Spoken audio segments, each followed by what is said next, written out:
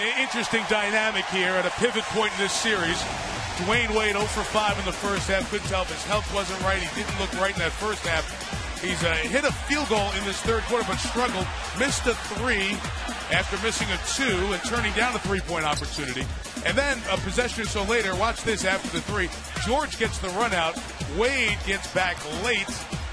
Erik Spoelstra unhappy with all of that, obviously. And then this was the confrontation verbally in that final timeout. And we showed you a little bit of it. You see Dwayne circles back, and this was one timeout ago, full timeout for the Heat.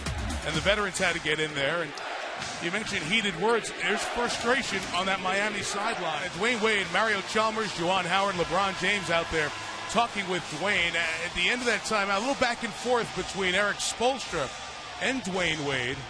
In that huddle, Wade, we told you, did not score in the first half. 0 for 5 was 1 for 5 to start this.